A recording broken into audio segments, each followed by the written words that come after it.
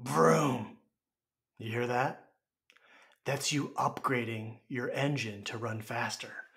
It sounded a lot better in my head. This is Need for Speed Part 2. Learn to train to run faster. Welcome back to the Omega Sports Learn to Run podcast. My name is Dr. Matt Meinerd, pronounced my nerd for a reason, and I am honored to be your host. If you are new, welcome. Here's how it works. You vote on the topic, and then I create content around that topic on all my social media platforms. If you are a regular, welcome back. I'm blown away by how many people have been tuning in. If for some reason you feel compelled to watch this episode, I'm going to start posting these to my YouTube. Let's give you a little refresher. This is part 2 on how to run faster. Last episode was about technique. It was the mechanics to run faster right now. And those 3 were, you need to make sure you're leaning forward, make sure your arms are assisting your legs, and don't jump. Those three things you can immediately apply to your mechanics and get faster. Now we're talking about training. This episode is how can we train to get faster, to upgrade your engine. So there's 3 training strategies I want to talk about to run faster. The first is intervals, where it's a work to active recovery where you want to walk. The second is intervals with a work to active recovery where you need to walk. And the third and final is strengthen your tush. When you push with the tush, get more out with the push. That sounds terrible, but we're trying to get more push out of your tush. That's the third one. So here we go. Let's make this simple. If the goal is to run faster, you must run faster. All right, hope you enjoyed this episode. I want to thank my friends at Omega Sports. Can you imagine if that was all I did? Like, honestly, what would you do? I wouldn't listen to me again. Would you ever listen again if I just cut the episode off right there? Can you imagine? But let's get into some background first. Before we go into those big 3, let's lay some ground rules or some background. What is interval training? What is it?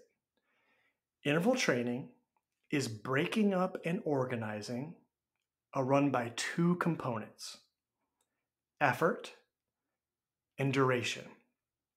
Effort is simply how hard you work or intensity.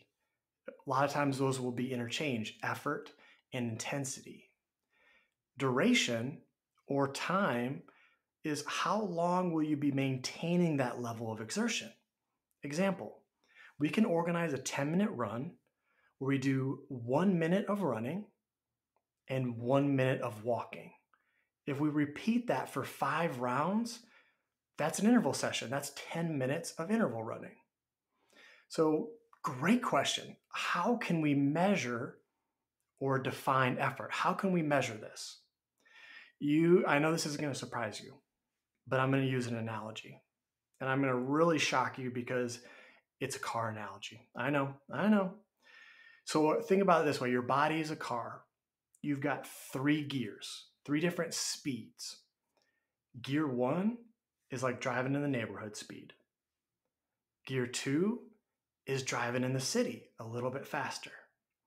Gear 3 is highway. So your next question is, Matt, how do we know what gear we're actually using? When we're exerting ourselves, how do we know which gear we're in? There's a lot of different ways we can do this. The one that I like the most, that gets the best feedback, that people seem to understand it, is when you're exerting yourself, we can measure your ability to talk. Your ability to talk at that moment can give us insight to which gear you're in. So for example, and we call this the talk test. If you're in gear 1, you should be able to exert yourself to the point where you could hold a conversation. Doesn't mean you do, but you could hold a conversation. Gear 2 is where you exert yourself to the point where you could get a few words out between breaths, but not a full sentence. Gear 3 is our one word response. You don't want to talk as it is, but even if you had to, you could only get one word out at a time. That tells you you're in gear 3. Example, one person, this could be their 3 gears. Gear 1, their 10 minutes per mile pace. Their gear 2 speed is a 9-minute per mile pace. Their gear 3 is an 8-minute per mile pace. So there's an inverse relationship with the harder that you work, the less duration or less time you can spend there. And that should make sense, but it will clear up more as we go. So for the first one, the first training strategy, we're going to talk about interval training with recovery where you want to walk. You don't need to, you want to walk. Simply put, we're going to fluctuate between running faster and running slower. Or with our gear example, gear 2 or city driving speed, pulling back to gear 1 or neighborhood speed. Here's an example of a session. You could do 30 seconds of gear 2, 90 seconds of gear 1, and you would repeat that for 10 rounds. So here's how this would go. You set your timer, first 30 seconds, you're in gear 2. You're thinking, I'm exerting myself to the point where I know I can still go back to gear 1, AKA not walk. So that 30 seconds, that's what you're thinking. I'm putting my foot down on the gas just enough that I know I can still come back and still run at a slower speed or gear 1. Here's what's going to happen. Beep, you've got your 90 seconds of gear 1. Here's what you'll think. I really want to walk. I really want to walk. Here's what you should think. I'm recovering. Don't make any judgments. When you first pull back, it doesn't feel good right away. It doesn't. You want to walk.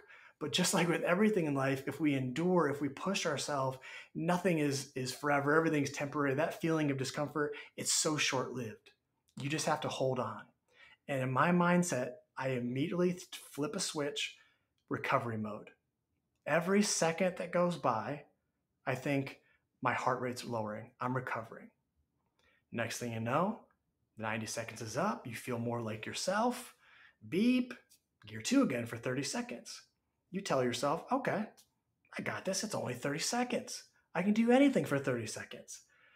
Beep, same process. Mind games. You keep telling yourself, and it's this active recovery. I like looking at the heart rate response after in reflection and learning. So if you were to look at your heart rate response on an interval training like this, where you want to walk and we're fluctuating between different speeds of running, but not stopping and walking, we'll see what we call rolling hills, where the heart rate response, the harder that you work, the more oxygen your legs, your body needs, your heart pumps more, get more blood. We'll see the heart rate go up. So we'll see this kind of ups and down where the heart rate doesn't go super, super high and it doesn't go super, super low. It's this kind of middle, up and down, up and down. And here's the reason why this helps. With time, your body will adapt to allow you to run at faster speeds without fatiguing. Let me say that again. With time, your body will adapt and will allow you to run at faster speeds without fatiguing.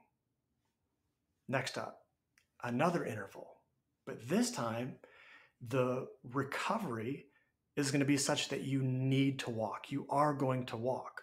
So how can we deserve that? What would we do to make that worthwhile or challenging? Well, simply put, we're going to fluctuate between running really fast and walking. Gear 3 is our highway driving speed. Gear 0 is our walking. We're not saying rest. There's a big difference between rest and recovery. And we call this active recovery, where you're still moving. Here's an example. 30 seconds of gear 3, 90 seconds of gear 0 for 10 rounds. You're thinking for 30 seconds, I need to earn this walk. I need to walk. I'm going to get 3 times the amount of recovery that I do the work. That's going to justify it in your head. That's the ask. That's the justification of why. So here's how this one goes. For the first 30 seconds of running, you think, I'm exerting myself to the point where I need to walk. I want to earn it. Beep, gear 0, you're walking. Thank goodness, I got 90 seconds to walk. What you will immediately think is there's no way I'm gonna be able to do that again.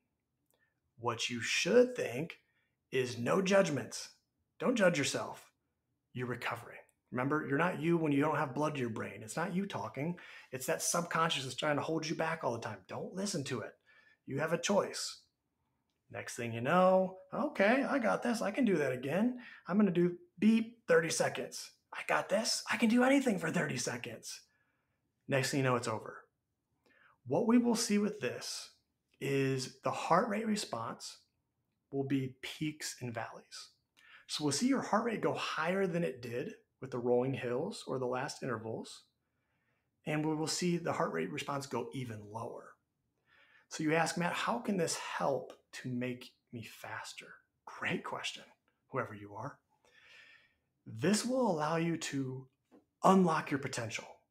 Unlock your potential by preventing fatigue from occurring at slower speeds. How? You've probably heard of lactic acid before. Lactic acid is a byproduct of muscle function, muscle metabolism. When the levels get high in our bloodstream, the more we work, it causes us to fatigue. I like to think of it like an engine of a car. When it's working, you've got some fumes that are created. The faster you go, the more fumes. You can get to a point where the fumes will stall out the engine. But by us doing this, we're getting to that point where we're not going to that point of stalling out, but with time, you'll see your body will be able to be more efficient at handling oxygen, getting oxygen to your body, to your muscles, and it gets more efficient at getting rid of lactic acid. So there's another analogy that I'm going to give you here. I debated on whether to include this or not. My thought was, even if a few people find this helpful, then it's worth doing. So I hope this hits home. I want to say an analogy of kind of what more causes that fatigue and how with this type of training and how increasing the stimulus or the effort, how we can adapt over time. So here it is. Your body is like a canoe. I know, another canoe analogy. In that canoe, you've got 4 rowers. Each rower has a paddle. That's your muscles. Those are your muscles. They are what's responsible for creating forward motion. We've talked about the push with the tush. The paddle goes in the water. You push the water back. The boat goes forward. The canoe goes forward. But here's where it gets a little bit more detailed, but hopefully still simple. Imagine that water is like lactic acid. What happens is these guys, these 4 rowers, when they first start running, they're not super efficient, just like everybody. They're not great at their job yet. And what happens is when they put the paddle in the water and they push back, in that process, as a result, they are going to get some water that splashes back into the boat. That's that lactic acid. Well, what happens? They're not in sync at first. They're not super great at working harder and paddling faster. The faster they paddle, they get more water into the boat. And what happens is they'll get to a point where what? It will sink. That's that wall. That's that fatigue point. With time, with training adaptations, with going harder and getting more efficient, what we'll see is, one, the 4 members get more in sync. They get better. They're more efficient at creating only the amount of energy needed to propel forward. The other thing is I didn't mention is our body is incredible. There's a 5th member in that boat that their job is they've got a bucket. And they take that bucket and they're just constantly picking up some of the water in the boat and they're scooping it out outside of the boat. That's that lactic acid. That's that buffer. And so with time, what happens is, 1, less water, less lactic acid gets into the boat. And 2, the bucket even gets bigger. we can do a better job of getting the lactic acid out. So I hope you found that helpful to kind of conceptualize with time, what are some of these adaptations that happen? What causes that fatigue, that stalling, that drowning of the boat, and where you need to stop for it to actually recover. So I hope you found that helpful. So some other pro tips on doing interval training. Please don't just count out the time. We can only focus on one thing, and I don't want you to focus on counting. You can use smartwatches, GPS watches. There's a ton of apps out there. There's timers you can get. And I'm going to post a link to examples of what you could use and video demonstrations of me actually setting this up. One of my favorite places to do intervals is actually on a treadmill. And the reason why is I can learn a lot. You can learn so much about your speed, about how fast you go at your different gears, where it can become methodical. I got to a point where I knew exactly if I was in gear 2, I knew what pace I was going to be able to withstand and withhold. I knew what pace I could recover. And the crazy thing is when I first started doing it, I could recover at 5.5 to 6 miles per hour. With time, I can recover at a faster speed. I actually got to a point where I could recover at 8.5 miles per hour or around a 7-minute per mile pace, where I could run 6:30, 6-minute pace for 2 to 3 minutes, pull back, doesn't feel great right away. You're like, oh, I hate this. Why do I do this? And then slowly you're like, all right, I got this. And with time, you're able to recover. That's the most amazing thing is active recovery, where not stopping and just continuing to move. Those adaptations are incredible. And doing this on a treadmill, you'll get to learn your speeds of when this actually takes place at your gears. Some strategies to progress or regress. Let's say you had an interval workout and you felt like it just didn't go according to plan. What can you do? Well, you can repeat it and try again. But if you want to set yourself up for success, you can adjust the ratios. What do I mean by that? In the examples I used earlier, it was 30 seconds of work, 90 seconds of recovery. That's a 1 to a 3 ratio. We're getting 3 times the amount of recovery to work. What we can do is we can change it up. Same amount of work, only 30 seconds, but only give us 60 seconds of recovery. So what does that do? It actually makes it more challenging. So I can fluctuate. I can vary the amount of time that I have for recovery. If you think of it that way, you can make it easier, you can make it harder. And I will, in my training plans, this is what I'll do. Each week we start to switch up the ratios, where at first I'm actually getting more recovery than I am work. I'm loving it. And then with time, I don't need that much recovery. And I'm doing where at first it was 30 seconds of gear 2 and 90 seconds of gear 1. I flip it up. I do 90 seconds of gear 2 and only 30 seconds of gear 1. So you can fluctuate the intervals and the ratios to your advantage, or to just set yourself up for success or challenge yourself. So the third was strength training, increasing the push and the tush. So we're shifting the focus away from the heart and lungs, because remember, the name of the game was oxygen. We're just trying to, our muscles are expensive tissues. They require a lot of oxygen. It's kind of like my girlfriend and coffee. If she's going to do some work, she needs a lot of coffee. Our muscles, the more that we work them, they need more oxygen. And guess who's responsible for that? The lungs bring it in from the atmosphere. The heart disperses it through the blood and gets it to your body. So those were the main intervals, helps mainly with the heart and the lungs. But now the muscles themselves. Remember back, seems forever ago, episode 1, talking about the calf muscles, and I talked about how our muscles, M muscles, are our movers. They create movement. What we're trying to do now is we're going to try to upgrade the amount of movement that's produced. Think back to that paddle analogy.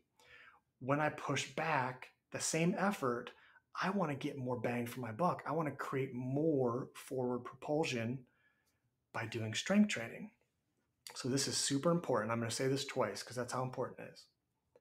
For strength training to be beneficial, you have to challenge the muscles how and more than running. One more time.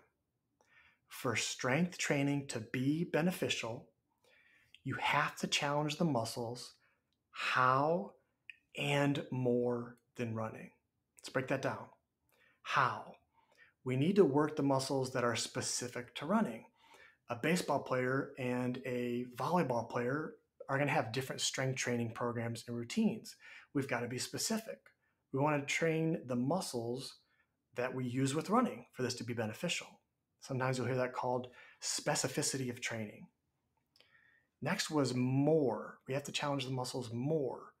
And so ways that we challenge the muscles more than running is we can increase time under tension, or the amount of time that muscle is working more than it is during running for longer periods of time. We can increase the load. Running is all body weight, but we can increase and add some weight when appropriate. And we can increase the excursion or the range of motion to challenge a muscle more. So our muscles have three functions when it comes to movement. Three functions.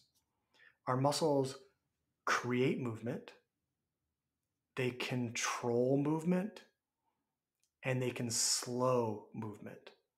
So some examples. Creating movement, that's my thing. The push with the tush, trying to use your glutes, your hip extensors to drive you forward. You push the earth back, it drives you forward. That's producing and creating movement. Then there's controlling movement, our core. I've talked before about your hip, your queen of the glutes, the gluteus medius. Gluteus maximus is the king. Gluteus medius is a hip abductor on the outside of your hip. That works on keeping your pelvis stable to create force off of. We need this stable foundation to produce force and movement. And the final one was slowing movement. That's where muscles act what we call eccentrically, or they lengthen under load.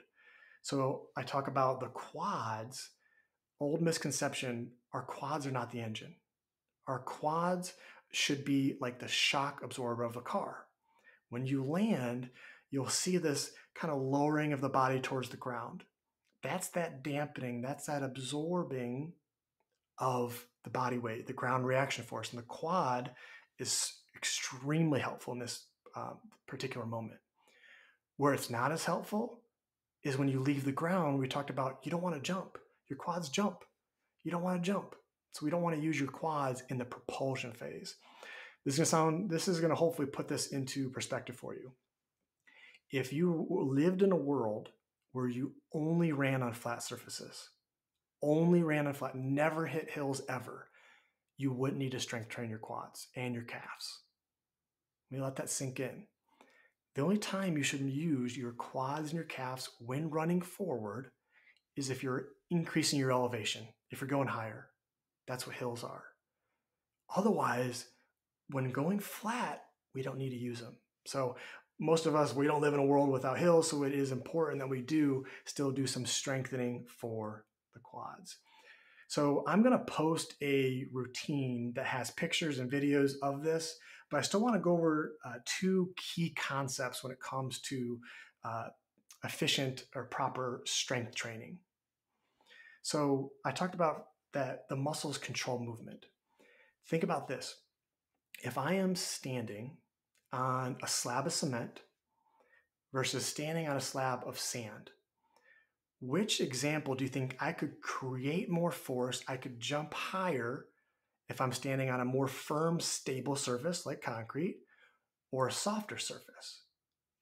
The more stable. We need that stable foundation, that core, to be able to act to produce force on. So I always teach this first with running mechanics, with strength training, is what I call the stable stack. Learning how to stand, knowing gravity is always going down. How can I align my body such that gravity is working with me and not against me? The stable stack. If you're in a place you can safely do this, I'm going to walk and talk you through this, and we'll have visuals that will be posted. But I'm going to take you through the 3 steps of the stable stack. Step 1 is the stack. Align your hips vertically over your ankles. Repeat with your shoulders over your hips. Step 2, I call this accepting the stinky log or setting your shoulder blades. First, you're going to bend your elbows to 90 degrees to make an L, and then you're simultaneously going to drop your shoulder blades and open your palms up. That sets your shoulder blades back. I like to say your shoulder blades are precious. Keep them in your back pocket. The third and final step is the most challenging, but it's arguably the most important. We're going to try to get neutral spine by thinking of the pelvis like a bowl. We're going to try to get that bowl level. So what you're going to do is we're going to accomplish that by this. We're still standing in this L position. Minimize the low back curve by simultaneously engaging the glutes to tuck the tailbone down and the abdominals to lift the pelvis up. So most of us, we stand that bowl of water, it's spilling out of the front. When you reduce the curve, when you tuck the glutes down, abs up, it makes that bowl of water level. If you were to be standing at a mirror, you would look to the side, you would see a straight line through the center of your shoulders, through your hips, and through your ankles. This position, this is neutral. Now we can build. Now we can start to challenge the stability. This position that you're in now, what if we just took you horizontal and we put your forearms on the ground? That's a plank. That's the type of strengthening that we need, or stability work, not the old school crunches and sit-ups. This. And ways that we can challenge this is even when you're horizontal, we could change the surface. If we're trying to challenge the stability, let's make the surface more unstable. Let's put a foam pad under the forearms. Let's take away a base of support or contact point to make it more challenging. We take away some support, the body has to make up for it. If you lift a foot off the ground, so now you've just got your two forearms, your 1 foot on the ground, your body's gonna have to make up for that and not give in to gravity. So that type of strengthening is so important in creating that foundation of a stable base, a stable core. Next that we're going to go over is the tush-push drill. It's so challenging. We sit on our butt all day. We have a hard time isolating, engaging. There's some common compensations that we'll do. I want to take you through tush-push level 1. And you can do it now, you cannot. I'll have pictures of this, but I want to talk you through a glute bridge, because we've all done bridges before, but I want to make sure we do it right. We want to use the glutes. So here's what this looks like. Here's the setup. I like you to take like a pillow and roll up a pillow. So it's like a little foam roll, not all the way a foam roll because we don't want it moving on you, but we're trying to create this fulcrum. So I put this pillow horizontal along your upper back, around your shoulder blades. Next, you're going to support the back of your head with your hands. We're not lifting our head up. Our neck stays neutral. From there, I'm going to bend my knees so my heels are closer to my butt. And if you were to look, my knees are making like a 90-degree angle. I'm going to lift my ankles up so the only thing touching the ground is my heels. Now, here's what you're going to do. You're going to imagine you're going to pick up an acorn between your gluteals, your butt cheek. You're going to drive through your heels and you're going to attempt to crush that acorn with your butt while lifting your hips up. At the top, you should be able to check, poke your glute on, not in your glute, poke your tush, and you'll feel it engaged. It's firm, it's contracted. That's telling you you're doing it. And then don't do what everybody does at first. Don't just let your glutes go and let gravity take you down. Make sure the glutes are then lowering. Drop the acorn. Sometimes people like a penny. I don't know why people like squishing a penny. Whatever your thing is, acorns, quarters, dimes, no judgment here. But here's the compensation that we'll see. We will see people use their back. They'll just arch their low back to bring their hips up, and they don't use their glutes. And the low back's not meant to lift. It's not a good lever for that. So if we see somebody that is hips above horizontal, if they're hyperextending, the only way to do that is using your back. So I'll give the cue then. I should not feel the pressure increase between your shoulder blades on that pillow. You should not feel you push into the pillow while you're doing it, because if you're doing that, then you're arching your low back. The second is we'll see people use the quads, not the glutes. So they'll push the ground down and forward. And the compensation we'll see for this is they'll slide vertical. They'll go upwards. So again, we're not trying to go upwards. The name of the game, we're trying to take the jump out of running. So this can be a great drill to isolate the glutes. Squeeze, contract, lift, stay contracted, lower. We can make it more challenging by going to a single limb support, lifting yourself up with only one. This is how it works though. The progression from double leg is actually 2 up, 1 down. And what I mean by that is you use both legs to bring your hips up. Then you kick one leg out forward. So now there's only 1 foot on the ground. Your body's fighting gravity. Your pelvis wants to drop. Your core is working really hard. And then your glutes are working to lower. Then you reset. 2 up, 1 down. You'll be able to do that before doing just lifting your body weight up. But here's the thing. If you can master this, if you can get where you can do 10 solid reps of just single leg, oh boy, your tush is going to be pushing like crazy. So this is one of my favorite exercises that we can then progress. And again, I'm going to post actual pictures and a routine of what this looks like on the social media platforms. So Matt, how does this all fit into a training plan? How does this all work? This is how I structure all my training plans in the Learn to Run Club. I have 5K through full marathon. They all do the same exact structure. Here's where it is. 1 long run a week, 1 run for distance. I found that training for time is safer, which I know you guys don't care about. That's me. But mentally, if you say, Matt, for 30 minutes, I want you to see how far you can get. That's the only cue. How far can you get in 30 minutes versus run 3 miles? It's a lot easier to adjust mentally and physically by running for that time. And then you can say in the next time, hey, I want to beat that time. But anyways, 1 long run a week where you're just running for a longer period of time, for a longer distance. And that's usually on Sunday. Mondays is Mobility Monday. You're not running. I take you through kind of like a yoga, but just using your body for stretching, actual static stretching, where you're trying to prep your body for undoing some of the stuff that we did from using it so much for running and trying to open up your entire body, your thoracic spine, your lumbar spine, your hips, your everything. So that's all about Movement Mondays, Mobility Mondays. Tuesdays is Track Tuesdays, where it's that gear 2 to gear 1, where you're running at 2 different speeds. You're not walking and you're going back and forth for different ratios of time. So that's intervals on Tuesdays. Wednesdays is Body Weight Wednesdays and a recovery run. I show you what exercises to do to strengthen your legs, mainly with body weight. With some plans with time, we do increase the load with adding weight. And then you run after. And so you ask, why after? We want to put you at a disadvantage. We want to make your legs more tired and then go on a recovery run. It's meant to be a recovery run, but you will get more benefit from that by fatiguing your legs out first and then running. It's a way we can make that run more challenging, more beneficial.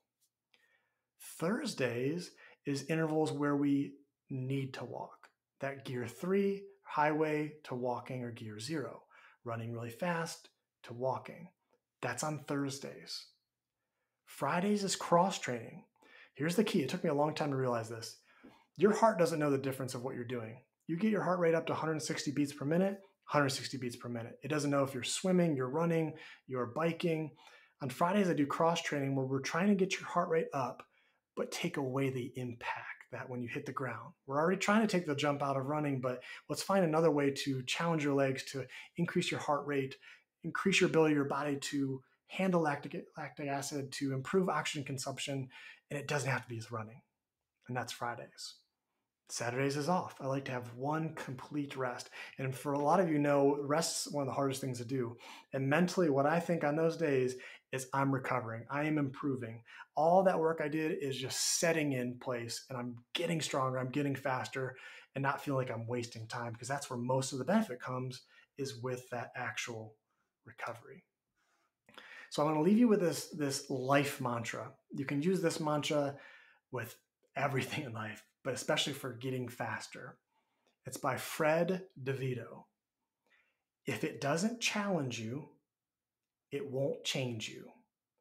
If we want to improve, if we want to progress, If we want to evolve, we have to increase the stimulus.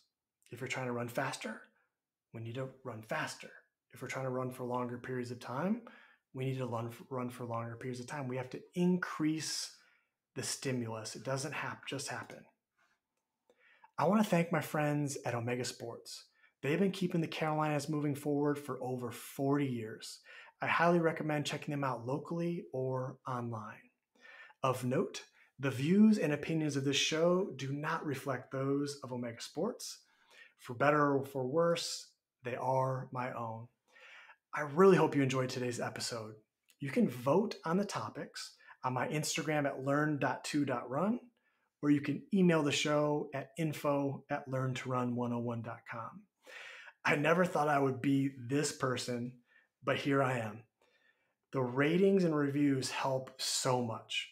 They help so much to allow my platform to grow, to reach more people. So I would greatly appreciate it if you could take a few seconds and to rate and review this podcast. I'd really appreciate it. The Omega Sports Learn to Run podcast will soon be available on all major platforms. Until next time, bye.